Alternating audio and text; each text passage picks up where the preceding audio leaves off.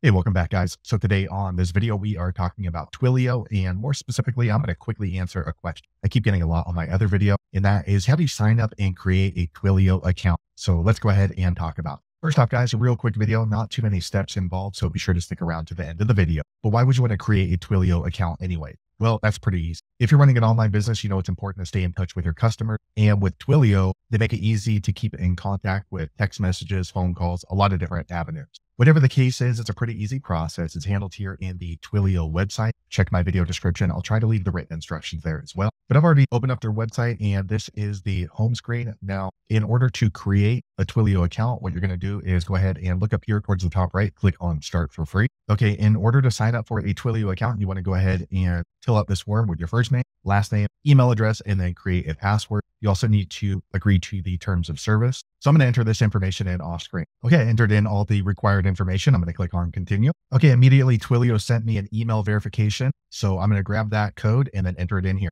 Okay, I have the code. I'm going to paste it in and I'm going to verify. Okay, now it says my email's verified. Okay, next you need to enter a phone number. Now they will be sending a text message code. So you do need to use an actual mobile number. So I'm going to go ahead and enter that in off screen. Okay, so I entered in my phone number. I'm going to click send code via SMS. Okay, I just received a text message from Twilio. So I'm going to go ahead and enter that verification code here. Okay, I entered in the verification code. I'm going to click verify. Okay, so now Twilio provides a recovery code. So if for some reason I don't have access to my cell phone to verify my Twilio account, I can use this recovery code. So you want to make sure to go ahead and keep this in a safe place. And I'm going to click on continue. This screen pops up. So Twilio is going to ask a few questions from you to help set up your account. So what do you plan to build with Twilio? So let me click here. I'll click on customer loyalty. Which Twilio product are you here to use? So a lot of their communication products. Okay. And then what best describes your business and how do you want to build with Twilio? And what is your goal today? Okay. Next, you want to click on get started with Twilio.